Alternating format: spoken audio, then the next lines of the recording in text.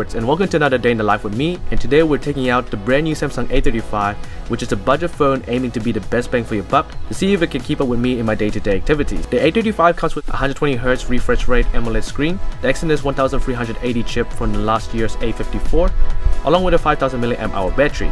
The main camera has been upgraded to a 50MP shooter, along with an 8MP ultra wide and a 5MP macro lens. It's pretty conservative specs, but at $369, it is an interesting value proposition. So in this video, I'm going to be testing out the cameras, the performance, the battery to see how it holds up and whether it's really worth $369. Alright, let's get into this today.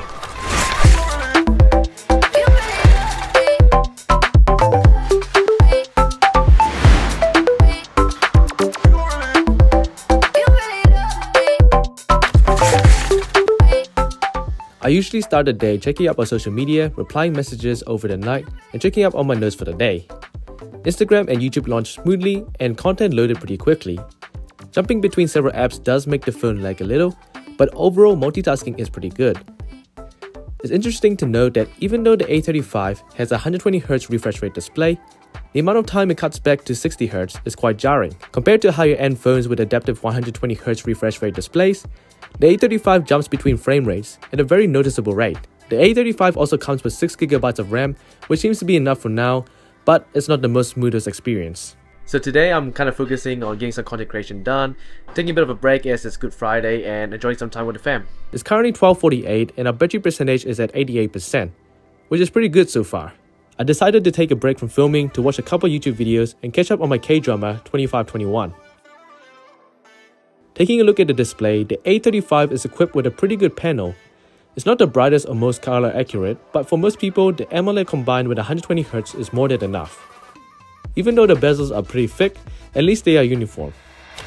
So it's currently 2:21, our battery percentage is at 77%, which is pretty good. Decided to go on a little walk near a bush trail near our house, just to try and get some cool shots with the Samsung A35, see how the camera does in different lighting conditions. So let's see if we can get some pretty cool shots.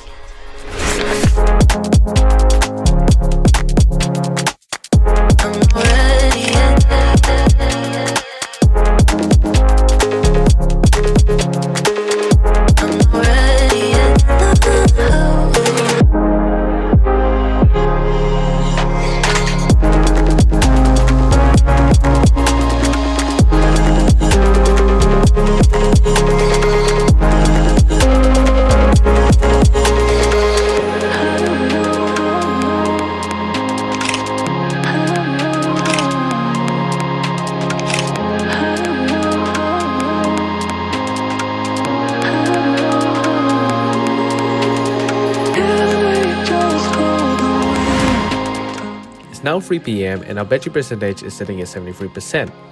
And now I just hit my first real bug, Instagram stories. For whatever reason, it just wouldn't load, but after restarting the app, it was back to normal.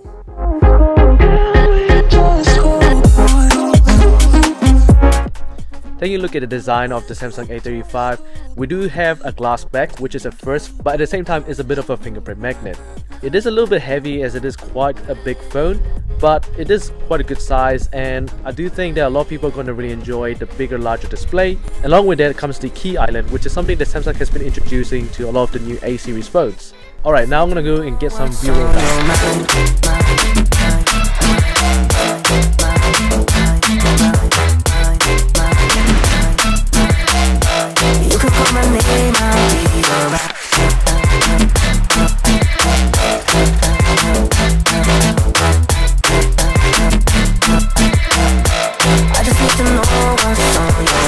So here's a quick test on the back cameras of the Samsung A35. Sitting here at 4K 30fps, and to be honest, the cameras on the A35 are pretty You can really start to see where the cameras fall off on the A35 as soon as you hit darker environments. They're not really anything special or anything particularly good, but they do get the job done, and the main 50MP camera is pretty good in good lighting. But the other two cameras aren't really the best, and to be honest, I can't really see myself using them too much. This is a shot of me using the ultra wide lens, and this is a shot of me using the macro lens. By this price point, I do think the cameras are suitable enough. Okay, so this comes to the end of my day in the life with the Samsung A35. It's currently 7:25, and I'm just gonna go through the battery performance to see how the Samsung A35 has done throughout the day. So at 725, the battery percentage is at 49%, which I would say is actually really good.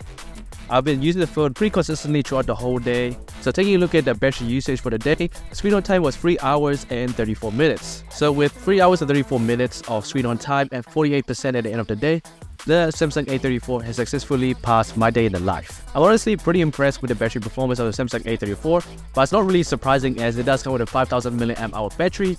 So with that kind of capacity, you would expect it to have pretty good results. Having used quite a lot of Instagram, YouTube, Chrome, and Notion, as well as having the always on display on the whole day, I think the performance on the Samsung A35 was pretty good. Closing the day with my end of day thoughts about the Samsung A35, overall I think that this is a great package.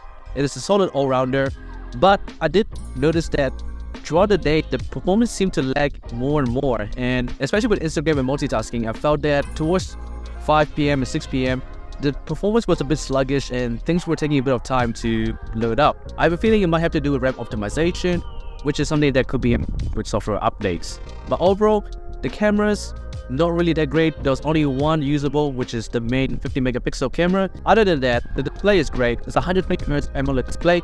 It's not the brightest or the most color accurate. It doesn't have any HDR certification for YouTube and Netflix. It does present colors pretty well, and watching content is pretty good and pretty vivid on the A35. I'm pretty happy with the A35. I think it's a solid recommendation for most people who are looking for a budget phone. So that wraps up this video. If you enjoyed this video, make sure to subscribe to the channel, and I'll see you guys in the next video.